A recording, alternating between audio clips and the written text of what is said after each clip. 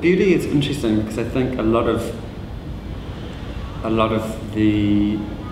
viewers find my work beautiful, although there's always something sort of hidden, I suppose. But with the works I want to make specifically for Building 22 on Cockatoo is to sort of recreate a domestic environment. Going up there today on a site visit, I sort of thought it might end up being a bit like a treasure hunt in the placings of pictures and the size of pictures and the way the pictures not only talk to space but the outdoors.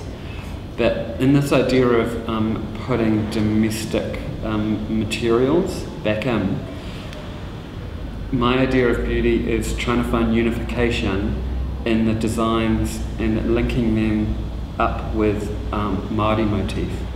So taking a motif and being able to create these specific Māori motifs that will be hidden to a lot of people but will be obvious to a lot of others, to sort of unify a new cultural reading of motif or of what Māori or New Zealanders are really familiar with.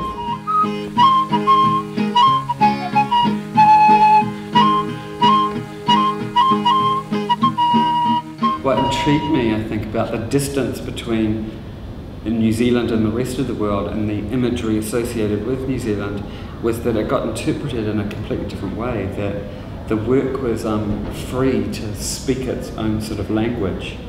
So that's, I think, the most beautiful part about distance, that work almost becomes like an open communicative space where art can just exist. It's not locked down to any explanation. So I think that's what I like the most, thinking about my work in distance.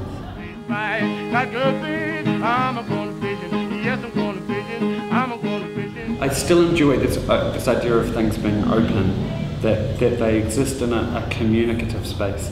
So there's nothing really particular. I think I know that somebody from New Zealand is going to see something different from either an Australian or an American, or maybe I hope that they see there's something contained within, that there's a wider reference than it just being this like kaleidoscopic field of motif, that they may be able to source or encounter culture or see something similar from their own cultural set of references.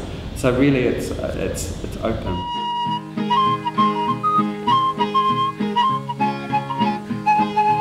I think there's still important things to celebrate in a way, like the reason I choose to use this material is because I think it celebrates lightness as much as darkness. And speaking before about genealogy and whakapapa, it works the same way, and that without light, this stuff wouldn't exist. That glitter wouldn't be the material that it is.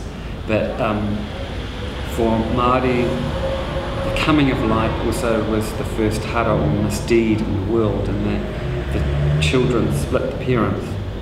And with light came knowledge. So without light, there could be no knowledge, but to get it, there had to be a misdeed. So I sort of think about the ideas that David's talking about in that regard, that sometimes it can't be the one without the other for them to sort of exist.